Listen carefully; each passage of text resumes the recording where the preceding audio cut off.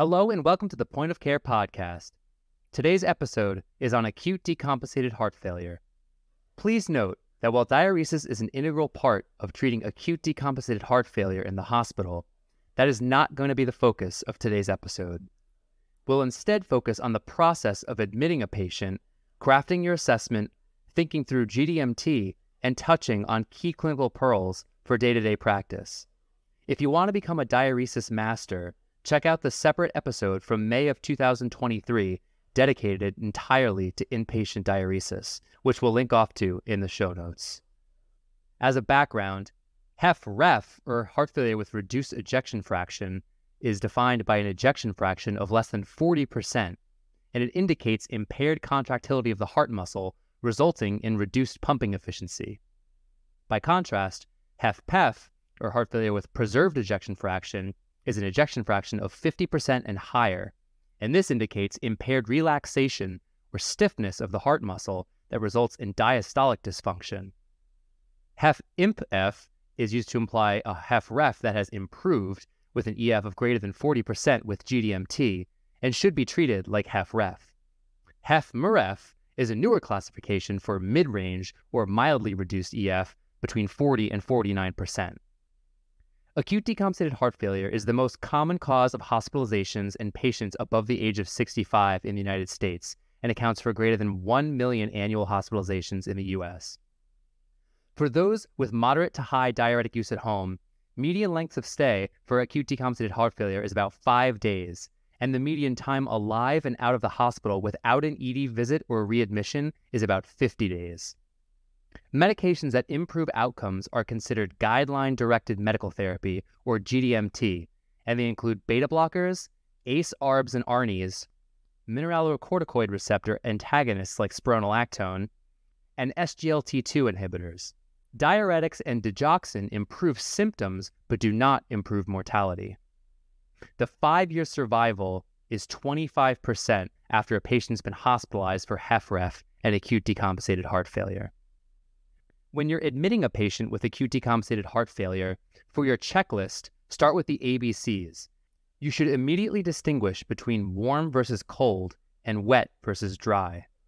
Cold patients may be in shock and require the ICU for inotropes, pressors, and in some cases a swan catheter to trend hemos and help guide treatment. Wet and warm patients are bread and butter heart failure and will need aggressive diuresis on the floor. You should be considering the ICU if the patient's SBP is less than 90 for more than 30 minutes. Tachycardia can also be a sneaky sign of shock. Note if they're on beta blockers because this compensatory response might be blunted. You should ask yourself if they have pulmonary edema and require BiPAP. You should ask yourself if you're concerned about ACS and whether or not the patient needs a left heart cath. And you should also be asking whether they need a right heart cath and a swan to help guidance of your treatment. For your chart check, look for the patient's last echo, their recent decompensations, their home medicine regimen, and their fill history. For their HPI intake, ask them about their baseline functioning. How many city blocks do they think they can walk without stopping? And can they go up a flight of stairs? Ask about their dry weight, if they know it, or look it up in the chart, noting that this might not be terribly reliable, but will give you a good baseline to start with. Ask about the timing and severity of their symptoms, including dyspnea on exertion, paroxysmal nocturnal dyspnea, orthopnea, and lower extremity edema. Ask them about their home regimen and adherence. Ask them what meds they're taking, when do they take them, and who helps them with their medication regimen. One way I found to ask patients about their regimen without being judgmental is to state plainly, sometimes some of my patients have trouble taking their medicines. On any given month, how many doses do you think that you miss? You should also ask them about their diet and salt intake and NSAID use. They probably won't know what that means, so ask about over-the-counter medicines for pain. Things that you can't miss include cardiogenic shock, so look for a lactate, a narrow pulse pressor, whether they're cold on exam, have a low BP, and if they're tachycardic. Also can't miss pulmonary edema that leads to hypoxic respiratory failure. When you're placing your admission orders, make sure you ask for daily weights, strict I's and O's, telemetry, send an NT-proBNP, iron studies, get a new EKG, and make sure you get a chest x-ray. There's some controversy over sodium-restricted diets and fluid restrictions, but in general, that tends to be common practice, especially if the patient is severely hyponatremic or has severe heart failure. Your initial treatment to consider includes IV diuretics at 2 times the patient's home dose, thinking about the need for afterload reduction if there's hypertension or pulmonary edema, continuing the beta blockers, ACE and ARBs and spironolactone if the patient's blood pressure and renal function allows, and whether or not the patient might need IV iron if they qualify, which we'll talk more about later. For your assessment, you should be thinking about what is this patient's ACC-AHA stage. A is a patient that has risk factors. Stage B is they have structural changes but no symptoms. C is that they have symptoms, and D is refractory or terminal. The NYHA class is Class 1 is no limitations on activity, Class 2 is symptoms with normal activity, Class 3 is symptoms with minimal activity, and Class 4 is symptoms at rest. And the reason you should be asking yourself which stage and class the patient is because it has an impact on how you treat them. The etiology of decompensations include dietary, medication adherence, ischemia, arrhythmias like atrial fibrillation, hypertension, medications like NSAIDs and steroids, infections, and drugs like alcohol or cocaine. On exam, looking at the pulse pressure, a narrow pulse pressure is a sign of low output and increased mortality. It's considered narrow if the pulse pressure divided by the systolic blood pressure is less than 0.25. Crackles are not specific. You should instead rely more on your volume assessment and symptoms like orthopnea. The S3 heart sound is a specific acute decompensated heart failure exam finding. It's a ventricular gallop, Kentucky. This happens during passive filling of the left ventricle and blood that strikes the compliant left ventricle. It's usually present in heart failure, but can also be a normal finding in young patients, especially those who are pregnant or have high cardiac output for other reasons. It's best heard with the bell at the cardiac apex, and as I said before, has a likelihood ratio of 11 and is highly specific but not sensitive. It's believed to result from the oscillation of blood against the ventricular wall during rapid filling. JVP can be done sitting completely up, and it's considered elevated if you see it above the clavicle, or at 30 to 45 degrees. Ask the patient to turn their head and look at the right side of their neck. Look for the double bounce and make sure it's not actually the carotid, and you can feel the pulse and see if it's the carotid. You can also attempt hepatojugular reflux, and that's a positive sign if it stays elevated for 10 or more seconds. POCUS can be especially useful for differentiating between COPD exacerbation and acute decompensated heart failure. You can look at the heart to approximate the squeeze, look at the lungs to look for edema, which includes 3 or more B lines in 2 or more lung zones, and you can also assess the intravascular volume looking at the IVC, seeing if the diameter is greater than 2 centimeters and collapses less than 50% with respiration. Pitting edema is graded based on the depth of depression and the time to rebound. I never remember what the actual distinctions are, so I just remember that it's considered 3+ if it stays pitting for 60+ seconds. So I either say it's 2+ or less or 3+ or higher, and it kind of gives me a sense of whether things are improving or not. For your plan, when you're working up, follow up on the EKG, the troponins, the NT-proBNP, the magnesium, iron studies, and lactate. You only should get an echo if you're concerned for clinical or functional change, or there's been a while since you got the last echo. You should be getting a daily CBC, BMP, and magnesium, and repleting to get potassium over 4 and magnesium over 2, and those will all go down potentially when you're diuresing, and it might get in the way of you diuresing aggressively. You should have strict I's and O's, daily weights, and continuous telemetry. If it's a new diagnosis of heart failure, an ischemic workup includes an EKG, a troponin, a stress test, or a left heart cath. The non-ischemic workup includes lipids, hemoglobin A1C, iron studies, an ANA, a rheumatoid factor, HIV, SPEP, UPEP, and serum-free light change, and a TSH with free T4. If it's still after this initial workup a complete mystery, or you have high suspicion for cardiac sarcoid or amyloidosis, you can get a cardiac MRI or PET. For treatment, be thinking about your O2 goal, making sure they stay over 90%. You should do non-invasive positive pressure ventilation if you're concerned about acute pulmonary edema. For the preload, you should be thinking about diuresis, mostly with loop diuretics.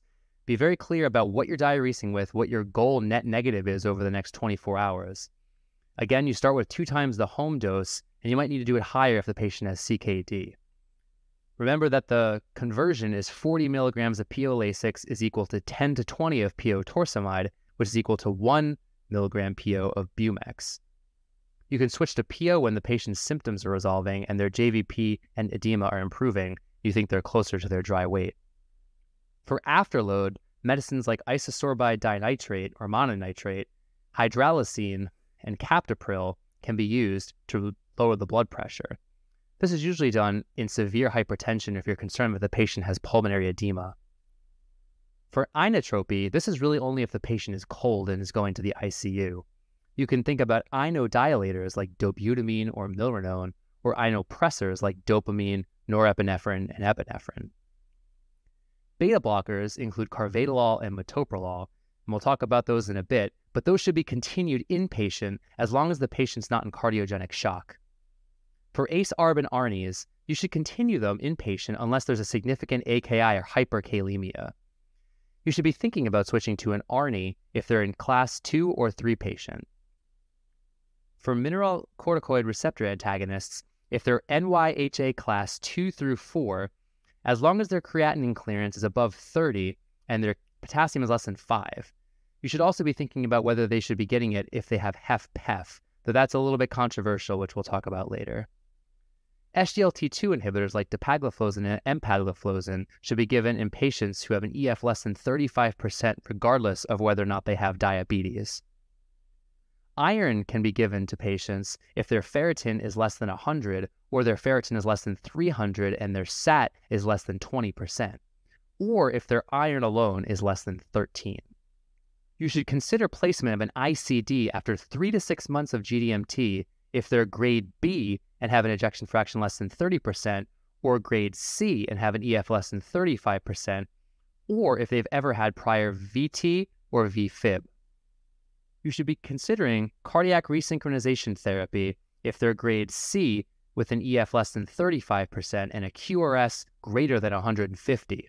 For example, if they have a bundle branch block, or if the patient needs pacing, perhaps due to bradycardia.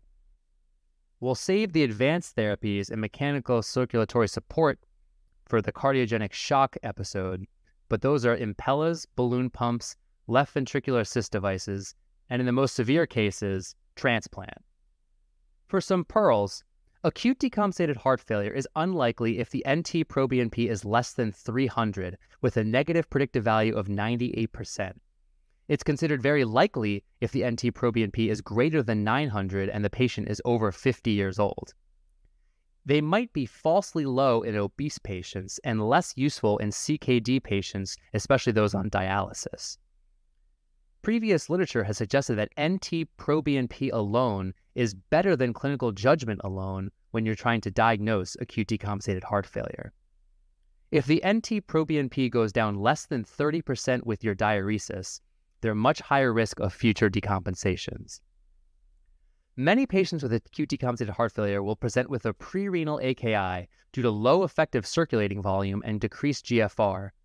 Because when you diurese, it takes some time to mobilize third-spaced fluid, and the effective circulating volume might go down, leading to a lower GFR and increased creatinine. More often than not, this does not represent damage to the kidney, but is rather reflective of the change in hemodynamics.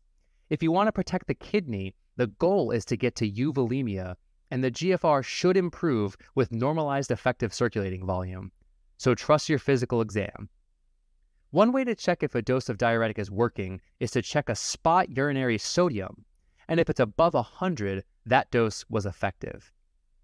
Hyponatremia, especially sodium levels less than 125, is an individual predictor of mortality in acute decompensated heart failure.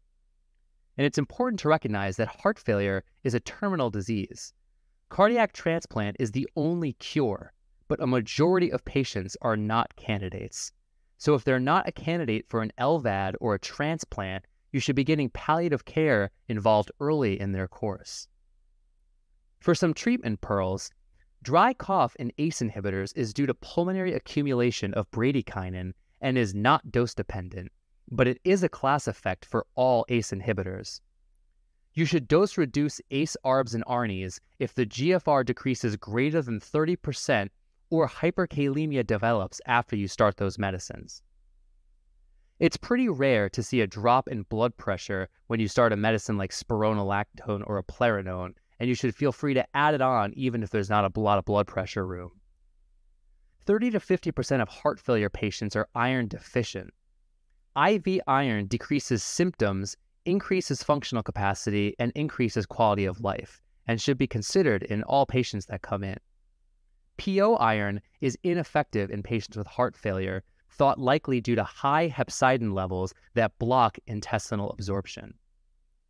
For some trials in literature, the Be Convinced trial showed that stopping versus continuing home beta blockers when you're admitted for acute decompensated heart failure showed no change in outcomes inpatient. However, if you continued the beta blocker inpatient, you were more likely to be taking it 3 months after admission, and this is 90% versus 76% if you stopped it. And obviously, we'd like patients to stay on their beta blocker long term. You should pretty much continue to get all of the GDMT if your blood pressure and renal function will allow it. You show better 1-year mortality if you add GDMT while in the hospital, and worse 1-year mortality if you take something away. We won't go into too much detail on the various trials and literature, but I did want to state something about HFpEF. HFpEF is a much more heterogeneous disease compared to HFrEF, and it's difficult to target the various mechanisms that lead to and promote diastolic dysfunction and the many associated comorbidities. Because of this, GDMT is just absent or completely different in these patients because many trials have shown up to be negative. So if you remember nothing else, remember that acute decompensated heart failure is the most common reason for inpatient admission for adults in the United States. You need to ensure that the patient is not in cardiogenic shock. Provided the patient's heart function is at baseline and they're simply overloaded, the mainstay of treatment is aggressive diuresis. Diurese based on a combination of their symptoms, your volume exam, weight, and labs. Continue diuresing through mild elevations in creatinine as it rarely indicates an intrinsic AKI in most situations. If the patient's not responding to higher doses of loop diuretics, switch to a drip or augment with thiazide diuretics. Replenish K and magnesium to not fall behind with diuresis. Continue and/or uptitrate the patient's GDMT while they're admitted to set them up for success upon discharge. Instruct the patient to call their PCP or cardiologist if they notice worsening lower extremity edema or gain 3 to 5 pounds over 3 to 4 days. Note that in this episode, I chose to forego going into too much detail about the dosing of different medicines, and that's mostly just because we have an excellent graphic at pointofcaremedicine.com in the acute decompensated heart failure page that you can refer to if you have questions about the starting dose, the max or goal dose, and when you should be holding them, as well as the trials that we use as evidence to support their use. That's all for this episode. Check out pointofcaremedicine.com to see the templates we discussed, as well as the pearls, literature, and links to other resources.